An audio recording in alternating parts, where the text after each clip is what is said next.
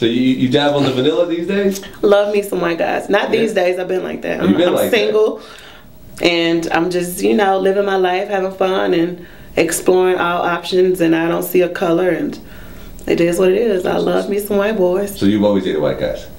Always dated. I have dated a couple of them. A couple of them. So when you were younger, you did it. When you were younger, like, you know, in the teens and stuff like that. Not that I didn't want to. I just was in a relationship or something, or just didn't have the opportunity to present itself. But I'm just open. I'm a free spirit. So hey. I mean, Memphis being from the South. I mean, you know, when you were, you know, younger, you know, high school, stuff like that. Was that cool back then, or was it a little frowned upon?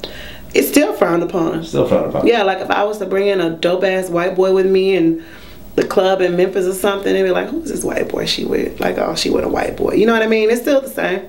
Still the same. Still the same, but hey, I don't give a fuck. It's my life, not theirs. Gotcha. To all the vanillas out there, holla at me.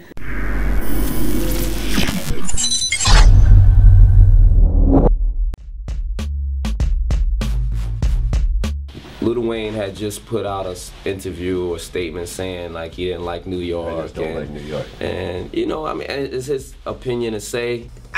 You know, ever since I met Stevie when he pissed me off, fucking bitch ass, faggot ass nigga, but that's how we talk in Miami. And I'm trying to work on that because my brother's gay.